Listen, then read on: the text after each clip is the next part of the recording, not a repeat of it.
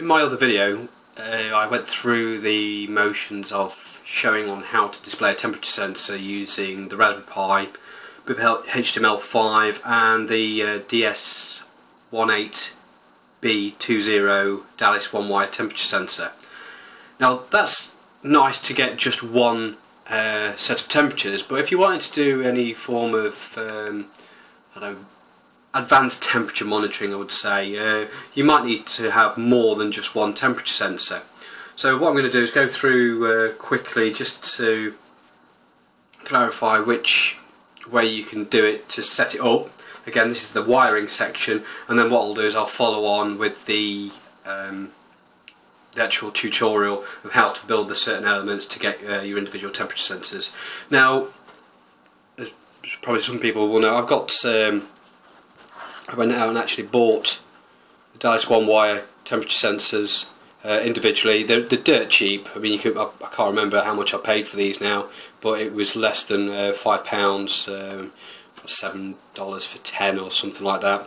But once you've got those, all you need is a 47k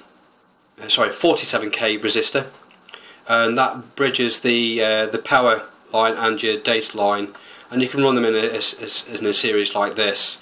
I'll put a clearer picture at the end because this is hard to do. I'm using a tablet for the video, so I haven't got very much zooming capability.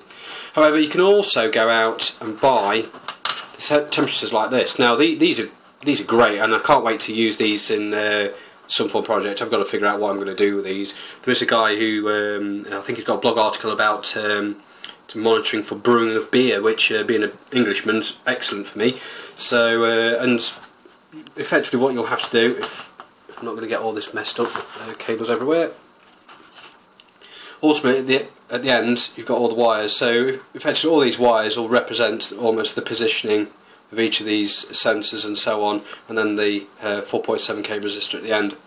So that's the rough guide of how to wire it up. It's not all that difficult.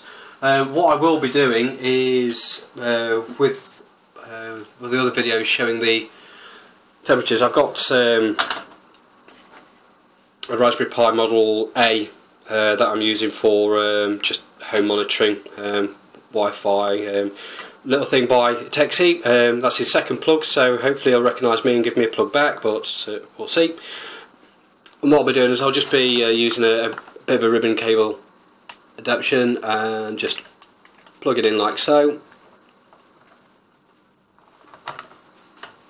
and that'll be me all set up for doing it. Now I've covered the way to wire these up with the current GPIO pins, so nothing's going to really change there. There's just a different way you've got to manage these individual sensors, because they all have their unique identifier, and there's something like over 1 trillion, or in fact if there's probably even more. I haven't even counted the numbers, but you won't need to worry about running into a duplicate, put it that way.